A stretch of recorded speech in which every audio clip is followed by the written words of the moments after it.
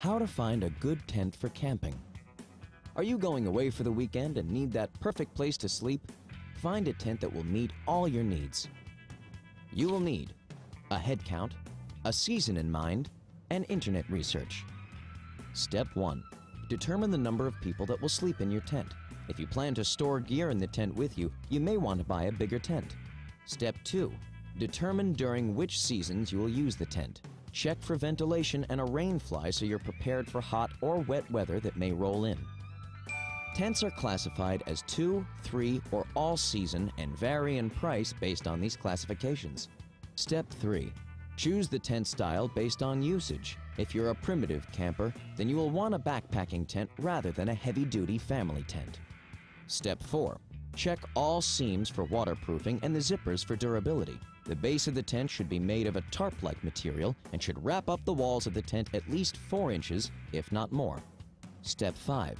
Check the poles and tent material. If the fabric or poles are cheaply made, your tent won't last more than 1 or 2 seasons. Step 6. Choose a tent that's reasonably priced and meets all of your needs. Check online to compare prices before heading out to the store to buy your new wilderness abode. Did you know the yurt, a round tent used by nomads in Central and Northern Asia, was first recorded in historical documents by Herodotus, the famed Greek historian?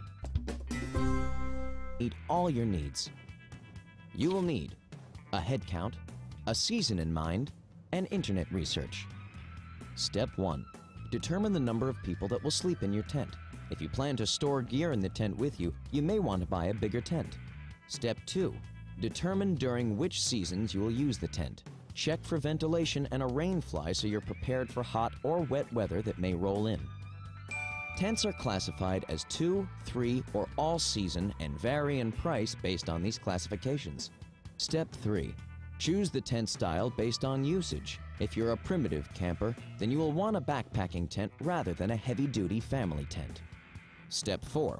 Check all seams for waterproofing and the zippers for durability. The base of the tent should be made of a tarp-like material and should wrap up the walls of the tent at least 4 inches, if not more. Check for ventilation and a rain fly so you're prepared for hot or wet weather that may roll in.